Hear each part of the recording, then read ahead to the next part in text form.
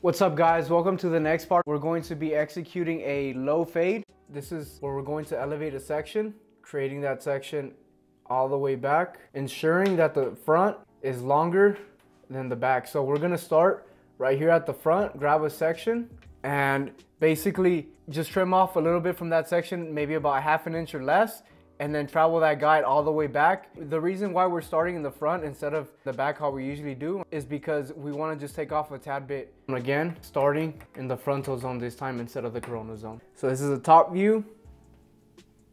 Here we go, apex. We're gonna follow this guide to the right side and finally to the left side, making sure that everything in the back is the shortest and everything up here in the front is the longest. And on the sides, we're simply going to match the length proceeding from the front to the back. All the way forward. We do the other side, coming straight down. Right here you can see the section going straight down, the apex zone of the head, elevating the hair, and this natural guide right here. And trim. You see the guide right there, just go ahead and match it. Again, working back. Okay. All right, now that we traveled the natural guide from the front all the way back, then we can go ahead and start matching with the side. Comb the section to the right side, comb horizontally. We want to be clean with our sections and guidelines always. Simply match.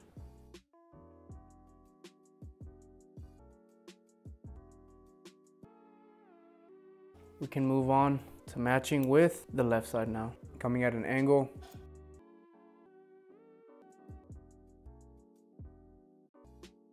Now that we successfully cut the top, it's all even and good now. Section that off from the sides. That way we have a clean area to work with. Look for the client's highest recession point. So this is the area that is going to be parted off. Going straight. Call this a section.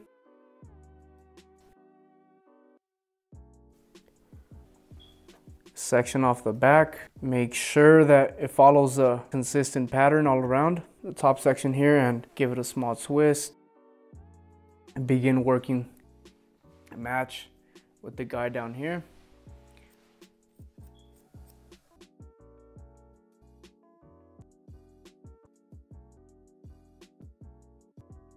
Now we can begin the process of the low fade. Before we start placing any guideline, we're actually going to be doing clipper over comb to loosen up the sides, give it a little bit more free weight, create the guide that you want to travel all around.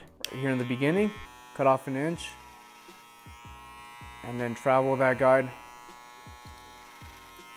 all around.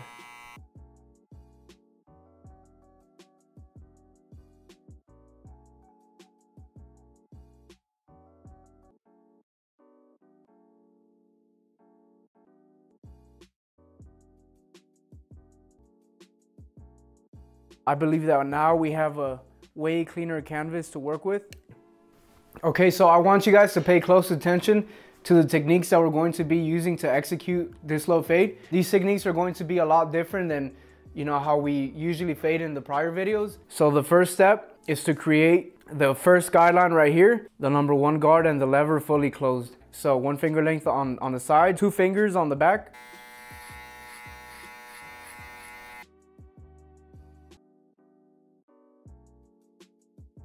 We do this, we work with higher guards in order to control that fade. In order to control the transition, you guys always want to start with higher guards first. That's basically the main key, the secret. Right above that, we create another guideline with the number 2 closed. But make sure that when you guys create this next guideline that it's very small, narrow, and compact. Again, we don't want to go too high up because we don't want to compromise any of the weight up here. We want to preserve the darkness up here so that we can see the contrast of the nice compact transition and then dark up here. Very carefully scoop out when you're hitting with the number 2 up here. Make sure you guys follow the flow of the guideline. Notice the flow all around. Follow that same pattern. We want to stay right beneath that occipital bone.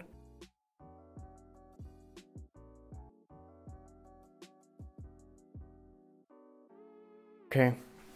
So you go ahead and switch to your 1.5 guard, working the lever from open to closed, to blend this in right here. Using the corners because small crevices in the head that we want to get into and we can't with the full blade, so use the corner of the blade. Going in with the corner.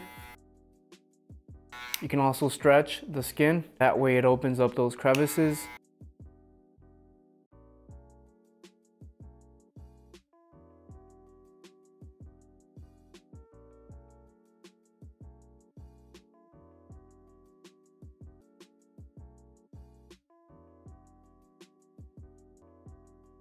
We're using the same technique that we use to blend in the guidelines by starting off with the lever open, tad bit closed, hitting the ceiling of the guideline, closing it halfway, hitting the middle of the guideline, and then finally closing the lever all the way and hitting the lowest point of that guideline.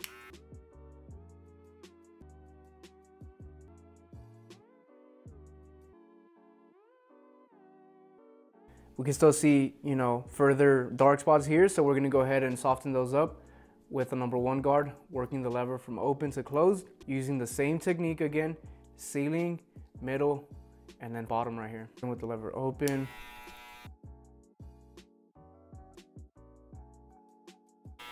Being consistent, again, never forget to be consistent. Close it a tad bit.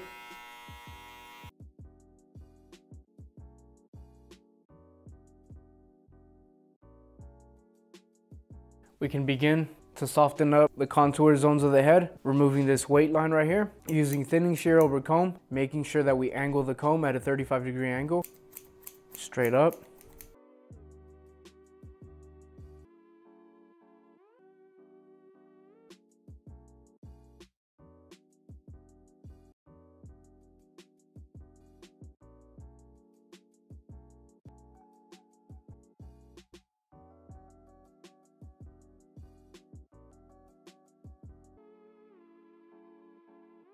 We can see that it looks a lot better now. Then we switch to the half guard. Lever closed, create a small bald guideline right below the number 1. Lever closed.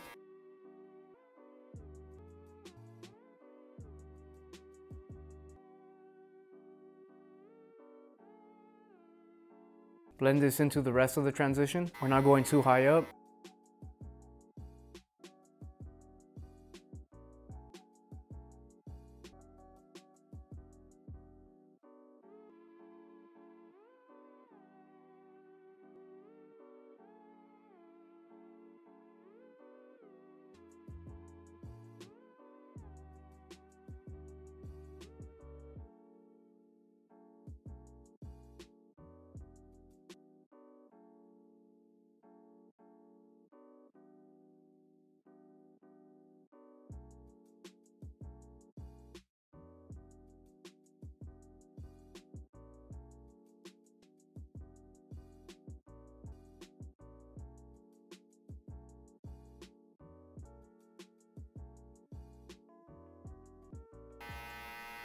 We go ahead and grab the number 1, remove all this weight, soften it up a bit more with the number 1.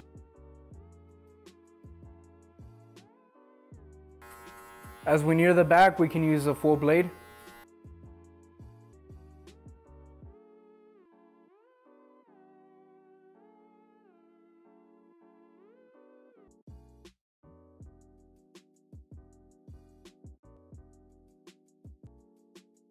Don't lay it all the way flush against the skin, but gliding it, kind of hovering over the hair.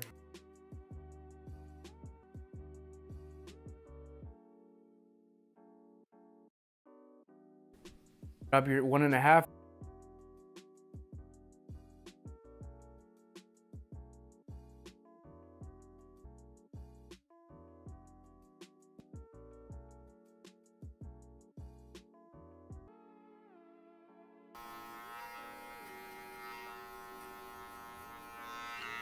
Okay, grab your trimmer, establish the arc.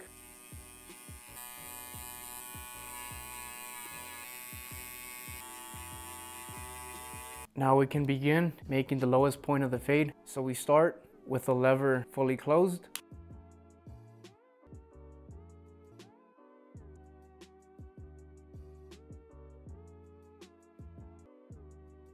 And shave anything beneath that guideline.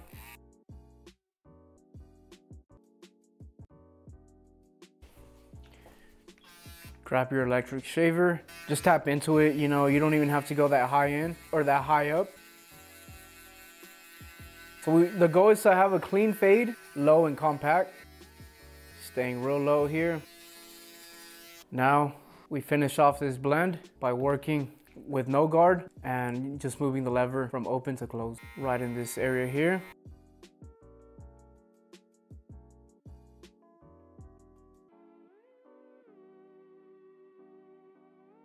To remove this weight line here with the half guard, not too high up, being very careful when you raise that guideline.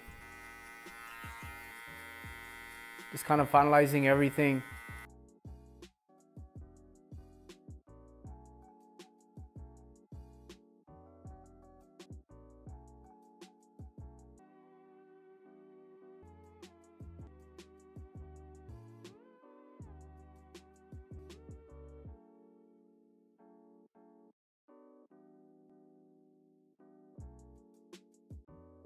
The blade itself, no guard, or open.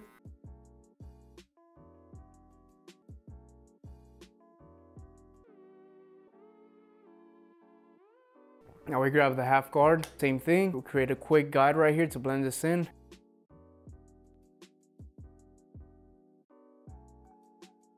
Start closing the lever, start working that lever just below the area that we previously hit. Always make sure to work that lever as you go down. So the lower you go, it's gonna be closed. The higher you go, it's gonna be open. So right here, it's pretty low. And just flick out.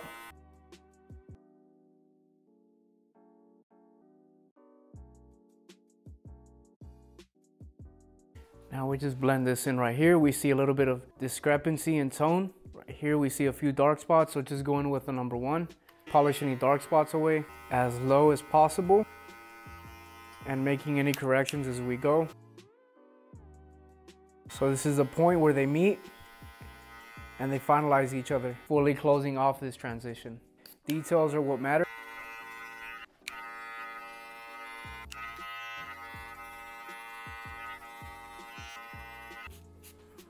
Polish these dark spots, point cut using the tips. And refine the bulk to finish off the low fade.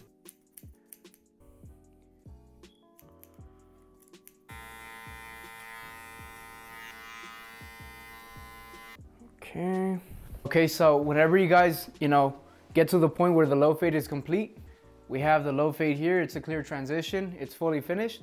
Now, in order to refine the bulk, the darkness up here that we left, you guys can actually grab, comb straight down, kind of just situating.